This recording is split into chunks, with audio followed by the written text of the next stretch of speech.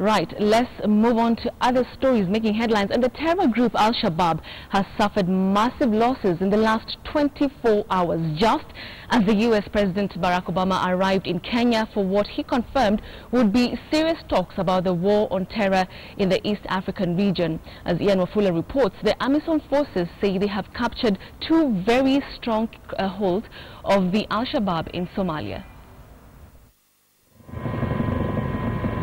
Al-Shabaab suffered yet another blow when the African Union mission to Somalia, AMISOM, captured the strategic town and capital of Gode Bardare. This also enabled the AMISOM and Somalia army troops to capture Dinsor, considered the main Al-Shabaab headquarters in Somalia.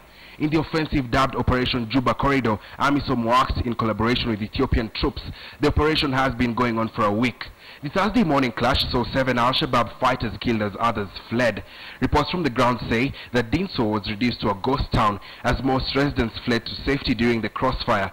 Only the elderly are said to have stayed behind. Barely a week ago, Kenyan troops had killed 24 Al-Shabaab terrorists in a battle near Baldare. For 7 years, Al-Shabaab had occupied the town, which is now under AMISOM control. The Kenya Defense Forces say that these are the last kicks of a dying horse for the terror group, as they have now been reduced to take refuge at Bansur, their headquarters. The Operation Juba Corridor is an offensive aimed at flushing insurgents out of rural areas in southern Somalia, and which have involved Ethiopian and Kenyan forces. So far, 84 Al-Shabaab fighters have been killed in separate incidents. Visiting U.S. President Barack Obama has confirmed that a critical part of his agenda in Kenya and during his Tuesday visit to Ethiopia would be on collaboration to fight the terror group. Ian Wafula, KTN.